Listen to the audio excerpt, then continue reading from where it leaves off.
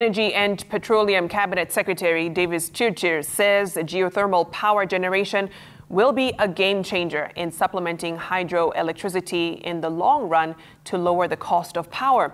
Speaking during an inspection tour of the Sosian Energy Power Generation Plant in Menengai, Bahati, Nakuru County, CS Chirchir says Kenya has only delivered 11% of the power to the national grid through hydro generation, which is well below the required 30%.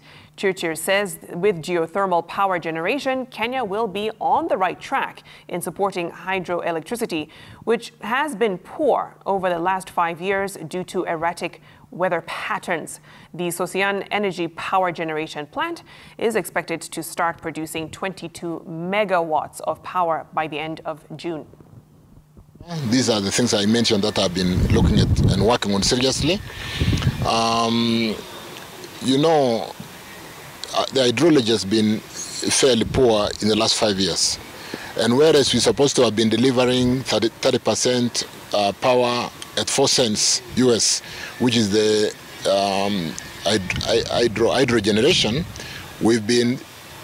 up to now we've been delivering up to 11% because of the very poor hydrology.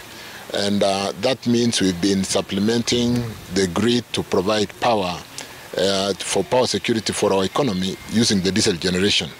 And that is what has been hurting. Expect to be in operation in terms of early power by end of April, early May. In terms of full power, we're expecting by end of June to be fully commissioned. In the first phase, we're expecting around 22 megawatts because our unit 1 and 2 are both ready.